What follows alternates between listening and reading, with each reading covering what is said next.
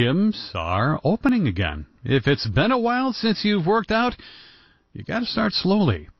WWJ Health reporter Dr. Deanna Lights, live and local with some expert advice. Deanna? Erica Mitra is the fitness coordinator for the DMC's Rehab Institute of Michigan and says the number one reason for most injuries is doing too much, too soon, too fast. To avoid an injury, Mitra recommends you follow the FIT or FIT principle. F is for frequency. Maybe pre-COVID, you were exercising 5 days a week. Well, I would suggest everybody cut things in half just to start so that you don't get injured. I is for intensity. Maybe you were jogging at 5 miles or 6 miles an hour. Now we'd cut the intensity back.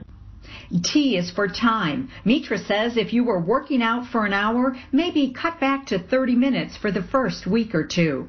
Live from the Delta Dental Health Desk, Dr. Deanna Lights, WWJ News Radio 950.